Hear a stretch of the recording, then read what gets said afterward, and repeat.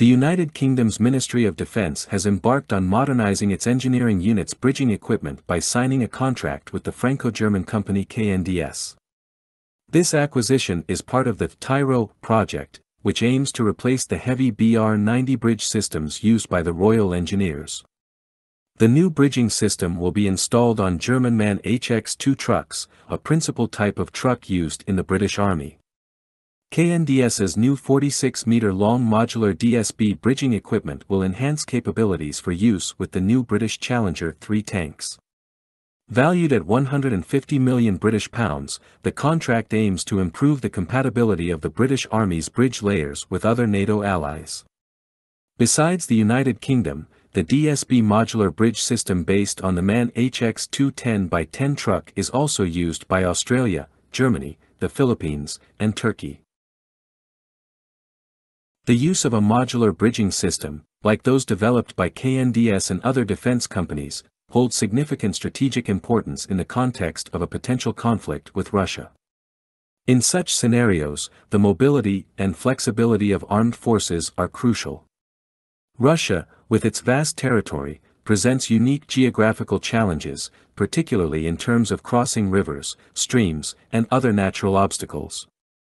Bridging systems allow military forces to maintain mobility and operational momentum in environments where civilian infrastructure is either absent or destroyed. Moreover, the unpredictable nature of contemporary conflicts demands constant speed and adaptability. Modular bridging systems meet this need by enabling the rapid and efficient deployment of temporary structures to pass troops, armored vehicles, and even heavy tanks.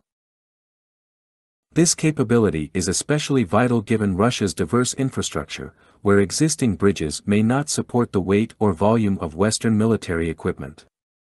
In the context of hybrid and electronic warfare, where communication and transport infrastructures can be targeted, the ability to rapidly deploy makeshift bridges becomes a strategic asset.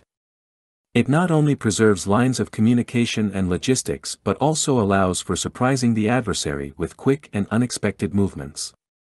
Finally, bridging systems play an essential role in humanitarian and relief operations during the war.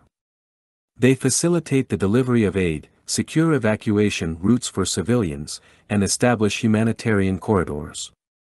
Thus, their use extends beyond the purely military framework and is part of a broader strategy for conflict management, where the protection of civilian populations and the preservation of infrastructures are paramount. This announcement echoes another. The Finnish Defence Forces Logistics Command signed an agreement with Patria to produce new Leopard 2L bridge-laying machines. Under this agreement, the Finnish Defence Forces will receive 6 new tracked bridge-laying machines with the Laguan modular bridge system, featuring bridges of various lengths.